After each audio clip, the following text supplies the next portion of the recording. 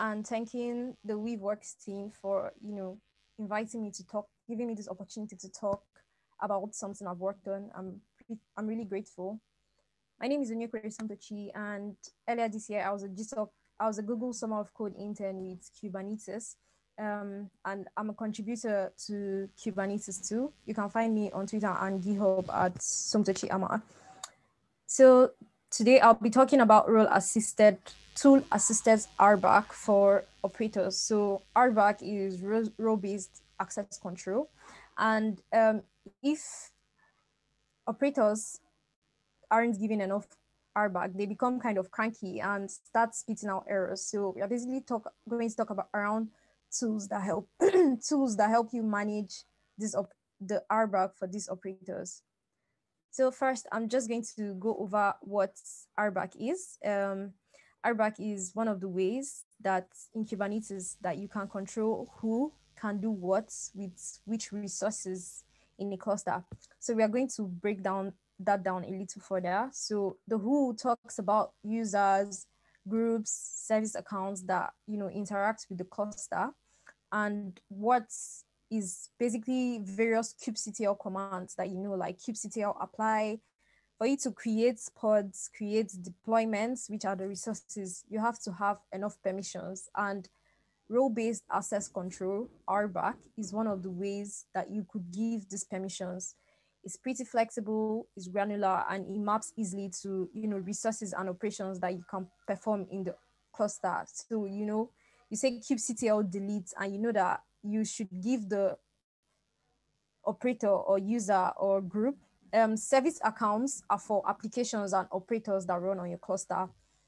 Users or groups are people that interact with the cluster. So whoever it is or whatever it is that wants to perform an action on the cluster has to have enough permissions.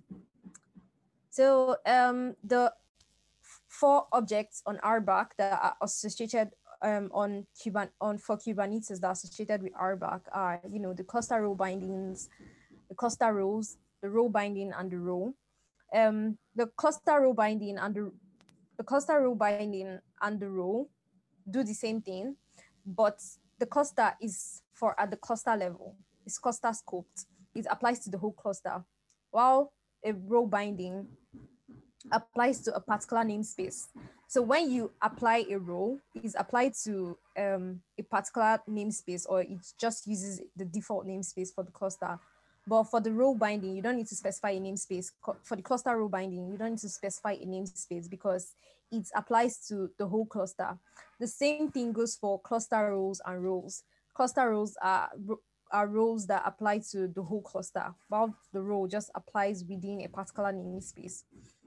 So we are going to look at what the YAML for these objects look like. So the first one here is a role, and the second one is a role binding.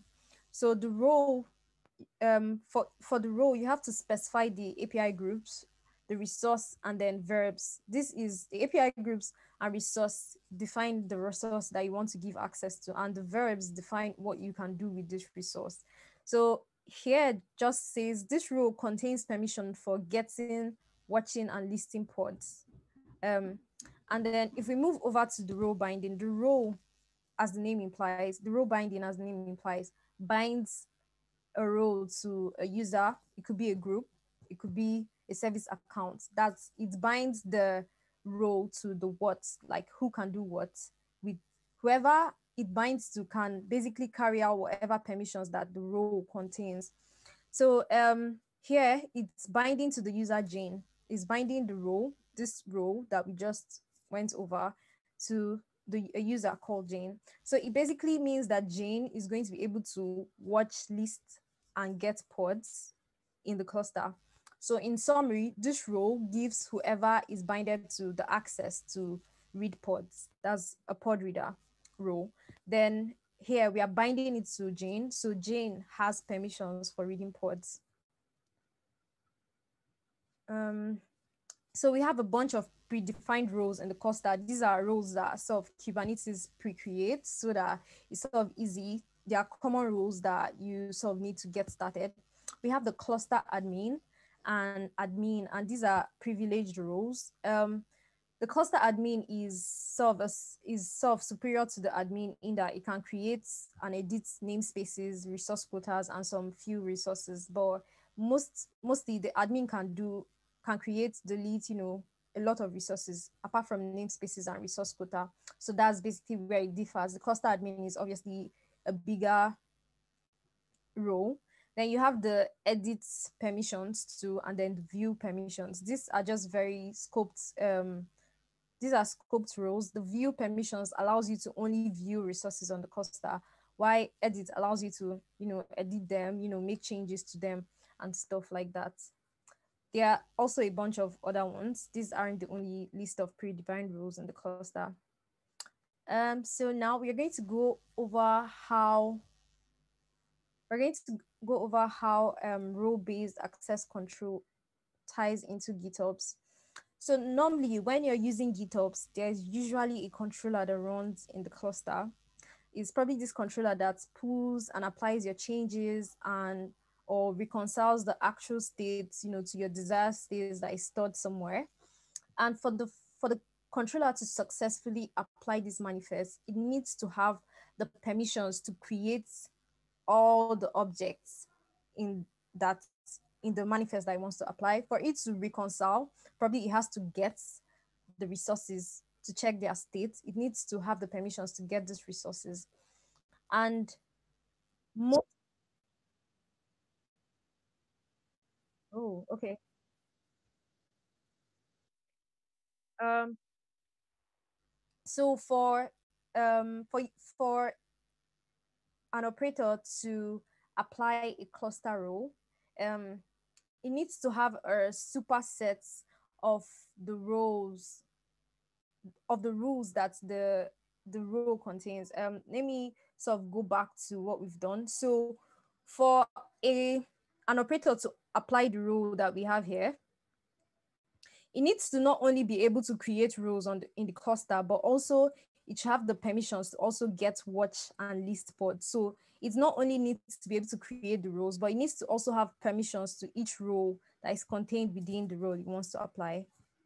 So yeah, so obviously it entails a lot of permissions. So most operators now they use a default role, cluster admin role, which it allows the operator to do a lot, but it's not exactly least privilege. Like, could we make that better? Could we make the cluster more secure by giving the operators only permissions to what they need to do?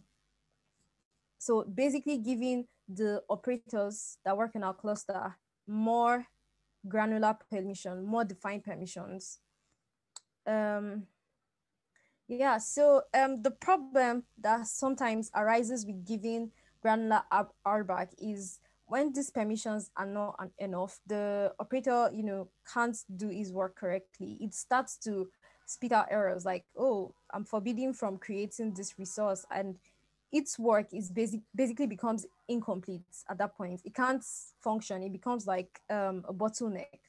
So that's also something else. So it has to be the exact amount. If you give it too small permissions, then it can't perform its functions very well. So it basically now becomes a manual process of looking through the manifest, looking at each resource that a manifest contains, and then updating a corresponding role for the operator. And anytime that manifest changes, the role too has to change, else the operator will not be able to apply the new changes.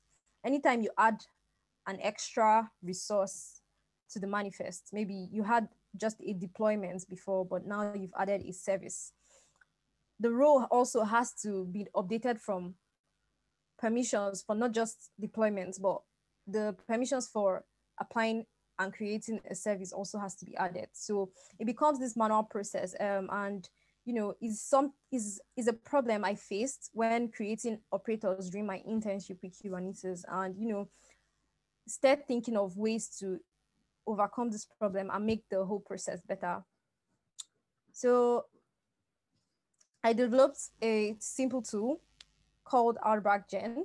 it's used to automate the generation of roles and role bindings for manifest. It simply scans the manifest for, you know, the various resources in it, and then it adds the role to them. And then if it comes across a cluster role, it adds the rules, you know, as we specified before. For it to apply a role, the operator needs to have permissions to everything that the role is doing. So it also does that for you. It adds the roles to the rule of the operators, and it provides, you know, efficient and well-defined permissions for the operator. It's something that is could make the whole process of generating RBAC for operators automated. It could remove the human elements and reduce errors in the process for creating RBAC. So there's also something we could go a step further and further reduce the amount of permissions that an operator needs on the cluster. So you could pre-apply the cluster roles and roles yourself as, you know, a higher privileged person on the cluster. So the operator no longer requires the additional rules that the cluster role was supposed to give. It sort of reduces the amount of permissions and rules that the role of the operator is supposed to contain. And RBAC too can help with this by passing a flag into the tool. It sort of skips the rules of the cluster role. It doesn't add it to the role of the corporate operator. So, you know, if you still wanted to go this route of, you know, further reducing the permissions of the operator, the RBAC tool can also help with this. So I'm just going to do a quick demo of what the tool looks like and using it. So I'm just going to share my screen again to a terminal. So this is going to be a very quick and short demo. It's simply getting the manifest of Flannel, which is a CNI for Kubernetes, and then it basically tries to generate the RBAC for the manifest. So first, so here we see the manifest that we probably want to get a role for. We want to give a role to an operator so it can apply this manifest. So we can see here that it contains, so for an operator to successfully apply this, it needs to have, you know, the rule to create the pod security policy, the cluster role. And it doesn't just need all this, but it also needs each of these rules within the cluster role. This is a cluster role. It needs to also have access to create a cluster binding. So you get the idea. You basically step through each object in the manifest and then generate a role for it. So we can really simplify this by just using the RBAC gen tool. I already have it installed on my machine. So now the role has been created. It's basically the generated role for the operator.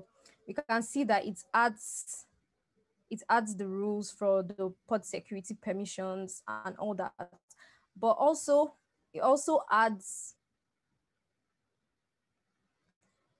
we can also see that it adds all the rules in the cluster role that the operator needs to apply, because that gives the operator sufficient permissions to apply the manifest. We can see it's getting the pods, it needs to list and watch nodes, it needs to patch the node status. So it's basically took out all this and put it in the operator rules for you.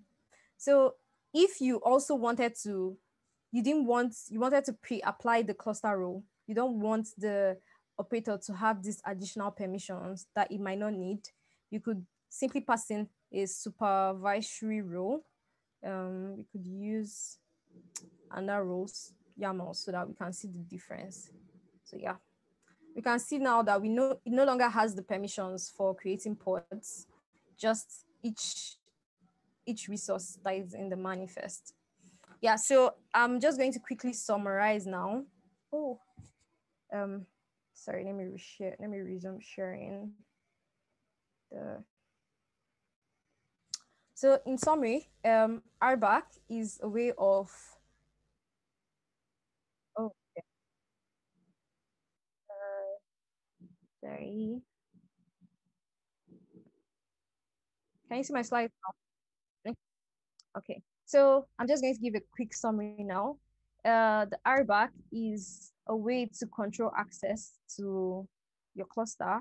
It has four major objects that you can use to define RBAC, which is the cluster role binding, the role binding, and the role. The cluster role and role binding as cluster-wide resources, they apply to the whole cluster, while the role and the role bindings are namespace scoped. And RBAC relates into GitOps because the controllers that apply the changes reside in the cluster and they require permissions to be able to successfully apply the changes.